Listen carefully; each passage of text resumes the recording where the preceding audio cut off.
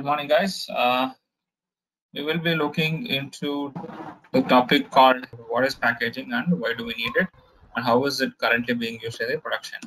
Okay, so when the machine is switching on, let me give you a small example of what is application packaging. Okay, so application packaging is a development process to design an app or to design an exe or MSI to install onto the operating system in a way that it does not deteriorate, or what is spelling deteriorate, okay, the OS, okay, after an installation of the app. So that means when we install app, what are we doing? We are making changes to the operating system.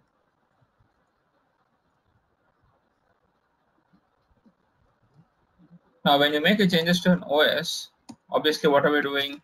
We are adding registry, we are adding files, we are adding what else? Shortcuts. Now, when you are trying to remove this, okay, what happens is it should not remove any OS related files, registries, or shortcut, or any other application related files, registries, or shortcuts. So how the machine state should be left. So after installing the packaged application and then uninstalling the same packaged application should not affect the health of the OS. This is one scenario. Next is you need to install and uninstall the app silently without any user interaction.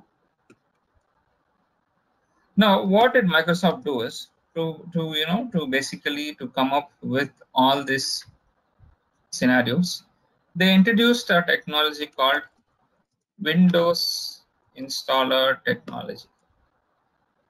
Now, how old is this technology? This technology is about 25 years old. Okay, and it was introduced in Windows 95. Pretty old technology. Now, where is this technology present? Okay, if I open my virtual machine,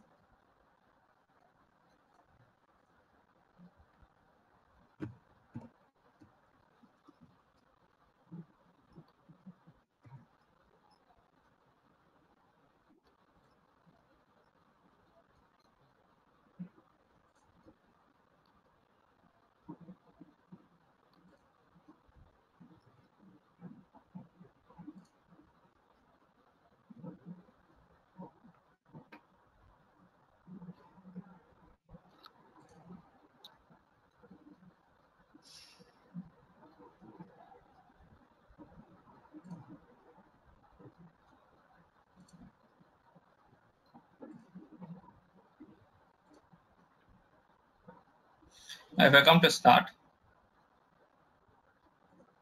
or if I go here and if I click on services.msc,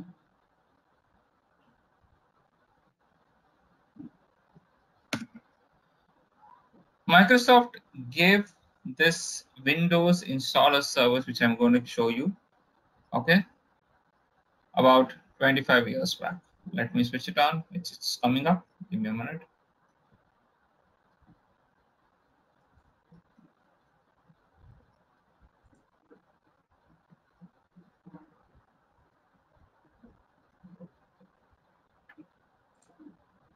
Now I have something called as Windows installer service here.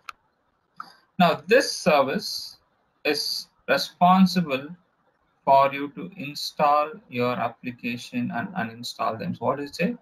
It adds, modifies, and removes applications provided as a Windows installer package.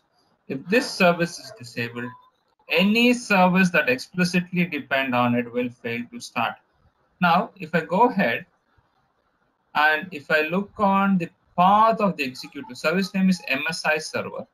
If I look at the path of the executable, this is the program. The reason today you are sitting here, or reason today there is an end user computing ecosystem or end user computing jobs is because of this small program called MSI exec.exe. Now what we will do is we're going to use this particular program to achieve our results. What are results? To install an application silently, to uninstall an application silently, and while installing whatever changes we make to the operating system, the same changes has to be undone. Now, everybody understood about the Windows installer? Okay. Now, in case if this particular service is stopped or disabled or not working, your MSI will not get installed. Okay. This is all you have to know about Windows installer. Now, I'm talking about Windows installer. So what is it? It is a service in your Windows OS. Next, what is this MSI? Why is it so big? Noise around MSI. MSI is nothing. MSI is a short form for the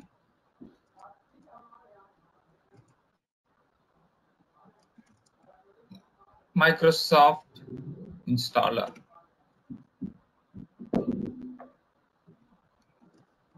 Now what happens is any application that you would like to install will be either in exe format, okay, will be in exe format or MSI format. Now our idea is even if the app is given in, even if your source is given in exe format,